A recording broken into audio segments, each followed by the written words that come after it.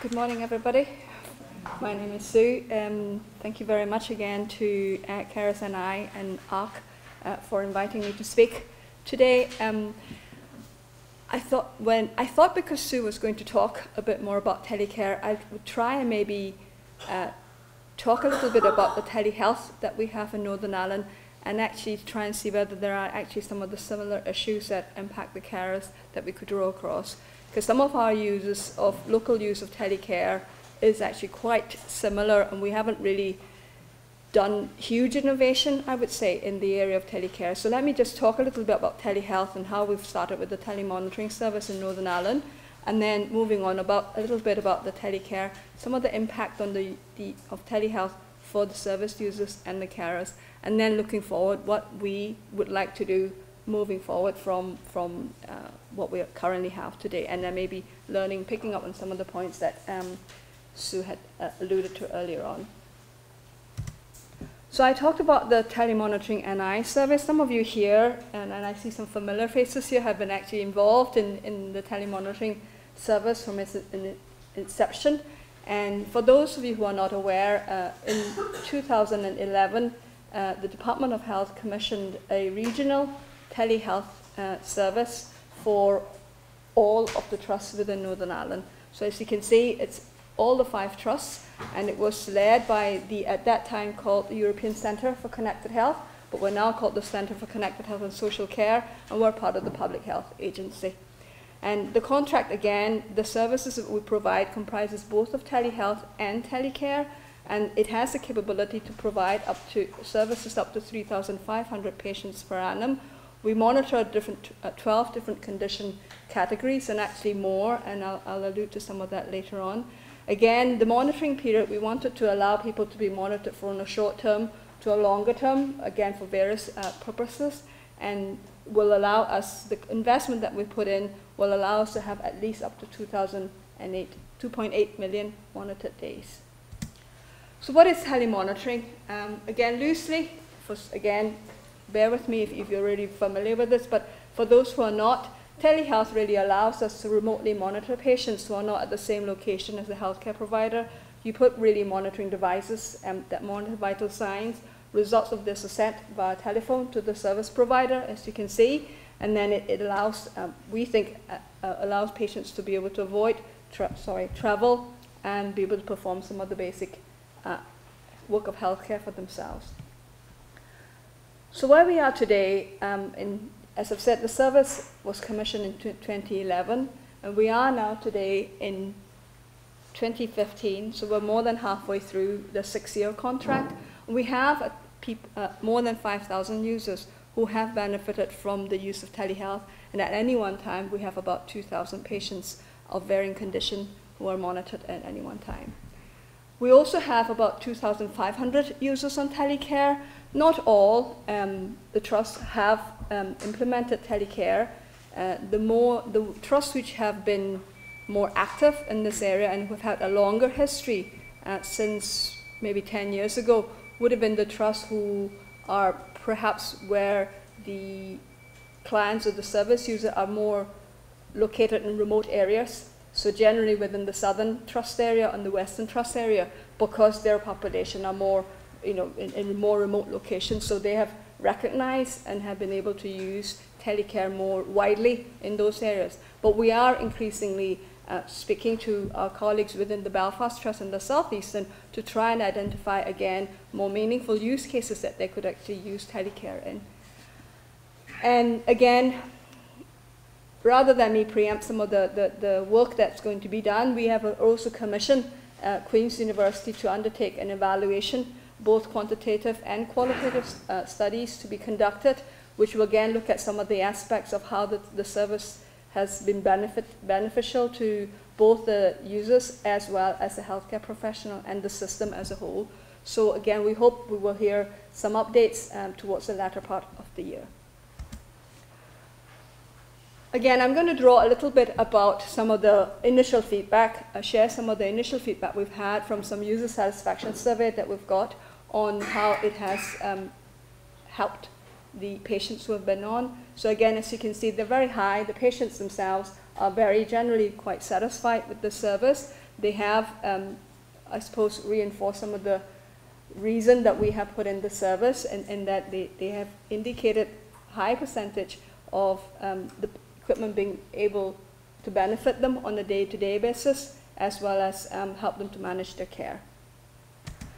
Then in 2014, April 2014, the Patient Client Council did also a user perception study of 9 people that they wanted to undertake to just get an early insight into some of what they have, the experiences of the various people who have used the telemonitoring service. So 9 patients were interviewed. Again, the service has 2 different modes, track and trend and triage. Triage really basically applies to patients who require daily monitoring, and their vital signs then are sent to a central monitoring center where a team of nurses are regularly checking those readings. Whenever they're alerted, then the triage team would actually contact the individuals to try and really understand the reasons behind some of the parameters being breached. So that will be the triage model, which are mainly focused on patients who have more serious conditions that require more intensive monitoring. And then track and trend are mainly for patients who are not, does not require that degree of intensive monitoring, but you just want, for the professionals and the patients themselves, they just want to build a picture of what their vital signs are like, so that the professionals and themselves can adjust the care plan and know how to actually manage their condition over a longer period of time. So there were 2 categories. And again, the patients have come from both those with COPD, heart failure, stroke, and weight management. Age range, again, between younger to actually those which are on the kind of 65 to 75 cohort. And again, 3 females, 6 male. Some of you may have reports, there are copies of the reports at the back there, and again, there's a PDF version if you want to get into the details. So I'm going to just touch on a little bit on some of the benefits that they have found. Again, they mirror some of the benefits, mirror some of what we've done on the user satisfaction survey, in that the same benefits have emerged. Less travel, more the patients feeling that the healthcare professional would be kept better informed about the condition. They're feeling more reassured, feeling of being well supported, better channels of communication with the healthcare professionals, greater understanding of the condition and how it affects them, and again, that leads to obviously better self-management of their condition. And I want to draw a couple of the comments just to show how the individuals have benefited, and again maybe draw some reference of how the carers themselves have had the impact on the carers themselves. So in this particular one, they talk about save them from going to hospital, and the need to make arrangements to travel there. And again, in the bottom one, it's a stroke patient, and again, for stroke patients, the impact of the condition, because it's quite a sudden change in their lifestyle. So they are obviously, maybe somebody who's able to drive previously, now no longer able to drive. So they're very dependent all of a sudden on other people, carers and family, to actually take them to hospital. So again, having something like this would actually benefit the carers as well. Again, some of the ones that indicate how they improve their care. I particularly like the one with the track and trend for diabetes. If anything, the telemonitoring helps my daily routine and creates a bit of self-discipline. I now want to know what my blood is and what my weight is. I set myself targets, for example, of losing 5 kilos, and now that I've done that, I want to lose another 5. So again, it is subconsciously there, because they're now receiving the information about their condition, they're able to actually use that information to self-manage and set plans for themselves. So that was quite an interesting development. And again, another patient story where, from the patient's perspective, they have collected all that information, and it's very good to see a new doctor to show all your results in the last month. So again, they feel quite empowered. They can go and talk to their clinician because they have all that information. All the family think it's very useful and always ask about my readings. It's reassuring to them. So again, the impact, the reassurance and the allaying of anxieties from the family and the people around them, and actually quite useful insight again. I now want to show you a case where a carer is two cases of actually where the carers themselves are involved in the actual monitoring. So in this particular case, Marie is supporting Michael, who is a diabetes patient with diabetes, and she's helping. And again, you can see before then, there were lots of things that she herself, as the carer, not being educated about the condition, is now gradually becoming more aware through the use of the information again. So again, he was in and out of hospital, they couldn't keep a track of it, she wasn't able to support him. And again, once the telemonitoring took place, she could see it, she could plug it in, and send it, and then she could see what the results are. And again, their recommendation has been, it's really helped them to take control, and because she's the primary carer, she feels she's the only one doing it, but with the support of the service and in conjunction with other carer groups, she feels that the telemonitoring service has again been able to support her in taking care of her husband. You might find the second case I want to draw your attention to is again where a daughter is providing support to her mother. Again, you might find some of this in some of your packs on the case study, but this is a case of Sarah Spence, who suffers from diabetes and chronic heart failure and has multiple comorbidities really. So her daughters, there's 5 of them, they take turns to look after her, and again I'll let the daughter speak for herself. So bear with me, just to allow you to have a bit of variety, not just to hear from me. My name is Sandra Spence, and I care for my mother, Sarah Spence, 24 hours a day. And from the telemonitor put in, we've had it in for about 2 years now. And from we've got it in, it has helped us in a lot of ways to keep my mummy out of hospital. And from we've had it in, we know her readings every day, so we know when her illness is getting worse. Mummy has so many illnesses, so getting telemonitor in has helped us in so many ways because it covers all her illnesses. And we work with people who feel like her diabetic nurse, her heart failure nurse, and her virtual ward nurse. And before we got it in, my mum was up and down to the hospital with flair on her lungs and the chest infections. But now we can keep her at home because we know when she's developing the chest infection. Taking my mum's readings every morning at 9 o'clock, we take her blood pressure, her temperature, her weight, her oxygen levels, and her heart rate. And then it's put through onto the reading machines and all. Having telemonitor in has helped take all the stress out of us all. I didn't mum too, knowing that she would stay at home and her son would keep me check on her readings every day. Okay, so again, this is so 2 cases where the carers have been able to use and I think gain knowledge from the information that they're getting from the telehealth to actually support the person that they're caring for, and again being able to engage better with the healthcare professionals. Okay.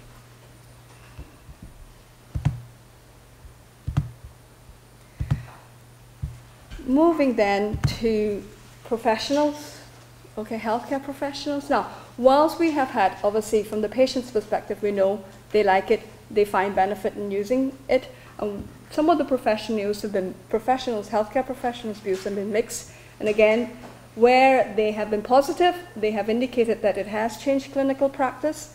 It's allowed them to deliver more efficient and effective services, better patient self-care, and again, direct their time more towards those who need it most.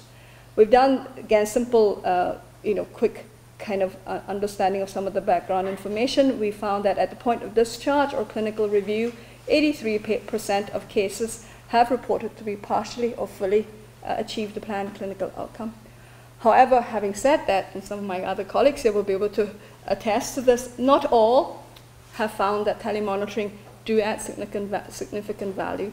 So some of the reasons are we don't really know what to do with the additional data, or this is adding to more of my work, and we're actually having to do this over and top, and we can't find suitable patients to do this. So again, those are the challenges. Like all new innovative services, we continue to encounter perceptions and challenges in terms of trying to get buy-in from healthcare professionals. So we're still working there. On the telecare side, again, very similar. As I've said to you before, our use cases have been in where dwellings are remote and where areas where people require additional support. So in those other trusts, again, very similar. We have all the similar range of sensors managed by a call alarm center, and that's applicable across different parts of Northern Ireland. Again, some of the use case scenarios are very similar to what Sue had alluded to earlier. So again, looking at risk of falling, whenever you have all your PIR sensors by staircases, can detect if they're approaching the staircase, and then again, some of the falls detector can actually help to prevent or at least support the individuals. So again, very similar. We found those similar use cases, but again, we haven't done a lot of in-depth. The individual trusts have done their own studies and have actually progressed more with them. But we are, again, as part of evaluation, we'll be doing some indication of where the use cases are within Northern Ireland. So I'm just looking at time here, having gone through some of the, just very quickly, really a snapshot of where we are in terms of all both the telehealth and telecare services. Post-2017, why am I interested in post-2017? Because the contract, as I've said, is a 6-year service. So we have an opportunity to shape the service coming forward to us in the future. By learning, that's why I wanted to, very interested to hear some of the thoughts that Sue has shared with us today, and some of the results of the evaluation we hope will give, again, us additional knowledge about what the future might hold for us. We know that between the period 2011 and 2015, it has changed practice. It's enabled innovation. We have, although they're not included in the study, we have ventured into weight management using the telemonitoring service, because the weighing scales allow people to look after, take their weight at home, not have to go to a public place or in a hospital clinic to have their weight taken. And again, this is quite pertinent to people who are on the obesity, being looked after from an obesity perspective. So those are quite important. We also have used the weight management for maternal obesity projects. Again, saving the individuals having to travel to hospital once a week or once every month to have their weight taken. So again, they get their readings done at home, and then the healthcare professionals able to see the trend and actually be able to educate them or actually even support them as they go through that. We're using it in renal. Again, in some of the trusts, they're using it in renal for blood pressure monitoring to help titrate their medication. So while the platform is there, we're opening it up for people to start innovating, using it in different ways, trying to learn from what this additional information, how this additional information will actually help them. And so we're trying to do all of that. We also have the right kind of climate or the policy directions that is coming along that we think will actually help lend weight to what we hope to do in the future. The advent of new technologies, and again, we know mobile phones. I tell everybody, when we first started with the initiative in 2011 and got all the suppliers to go and go out to the world and tell us what the latest technologies are and come and tell us what we should be buying or procuring. At the time, not a single provider came back with the mobile health solution. And look where we are now. None of that was available. Not a single person had. And again, it's not because the solutions weren't there. It's just that at that time, it didn't materialize. Those were not things that are now commonplace. And again, the whole engagement with patients and citizens. And again, I think the internet has done lots, has opened up knowledge and information to a whole lot of people, patients and carers and users and everybody now. Before you go and see your doctor, you'd probably go do a Dr. Google to look at it. So it's no longer, we can no longer say, well, go and talk to your doctor, or your doctor will tell you what's best. People are looking for the information. They are getting the information. So we will need to shape the future of the services in conjunction with patients, citizens, and everybody else.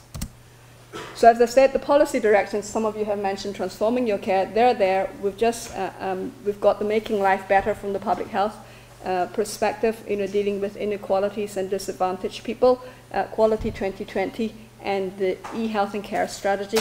And I'm going to talk a little bit about the e-health and care strategy, in that this is, some of us have been looking at replacing what we would have previously done would be an ICT strategy, because it would be designed to try and tackle ICT from a healthcare perspective. But recognizing that actually e-health now, wider than that, health has actually benefit for end users to actually use, not just for healthcare professionals. It's now called an e-health and care strategy. And again, the 6 objectives you will see, supporting people is one of the main pillars that we're going to try and focus using the technology for, apart from the others, which is sharing information and analytics, supporting change, innovation, and maintaining and improving what we have.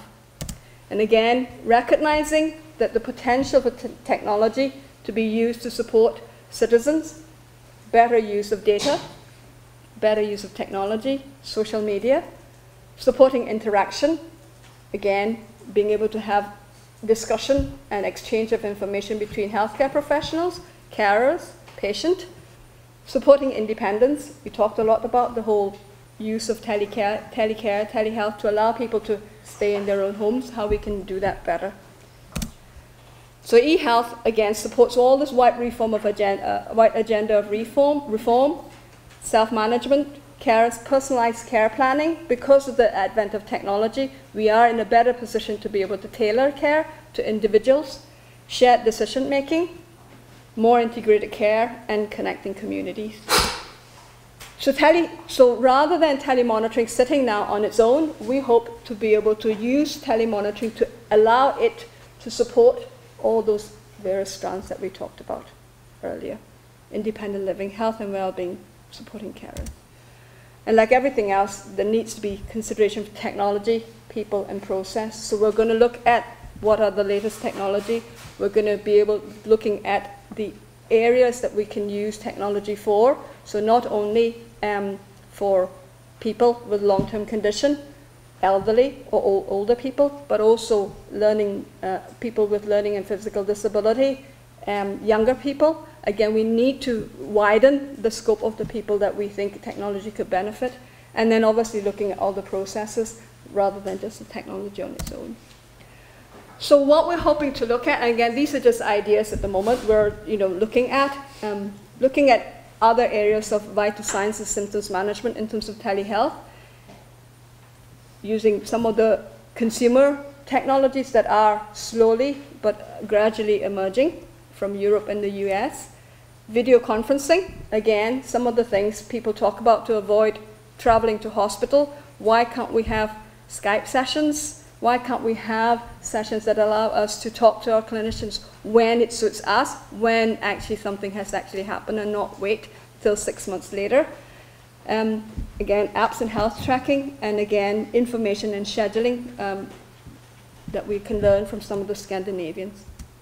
What can we do better in telecare? And again, I'm very interested in what Sue has been saying earlier, but looking at some of the social inclusion, how we can connect people through social circles and activities, extending it, integrated service hubs, example Spain, and I'll give you a slide or two of some of the things that's being done in Spain. Engaging with family and friends through Jointly. I think Steve's going to talk a little bit about the Jointly app, and then again supporting discharge. So all those other areas we think are certainly things that we can definitely be looking into. Draw a little bit about, get some attention about some of the other developments that other countries have done. We had a visit from Barcelona Provincial Council to our telemonitoring center, and they have really developed at scale, in the sense they started with giving their older population like a membership card, like which they just pay a $5 or something like that a month, and then with that membership card, they would have got all the basic telecare equipment that they would have got at home. And what they've done is they also then, from there have recognize the need for responder service, so they actually have a mobile units that they can actually go and respond to people, maybe on non-emergency, but you know, kind of as a responder. They've obviously got, again, different types of sensors. They've incorporated some of the solutions, mobile solutions, and then they, you know, have tried to link more with their local social services. This is coming from a provider perspective.